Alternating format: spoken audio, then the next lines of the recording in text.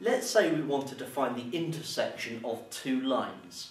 The two lines we're going to be looking at is y is equal to 2x plus 3 and y equals 6 minus x.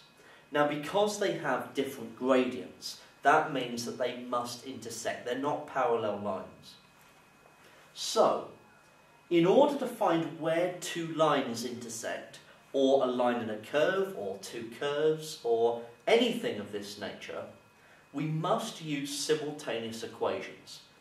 Intersection and simultaneous equations should become synonymous for you at A level. So, we want to use simultaneous equations on these to work out the value of x and the value of y that work for both.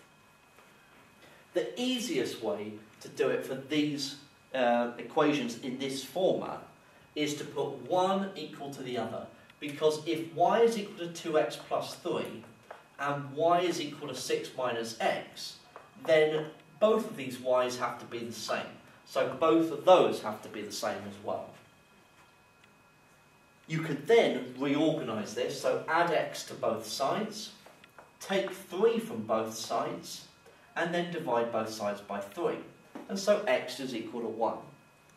If you substitute that into one of the two equations, you're going to get y is equal to 5.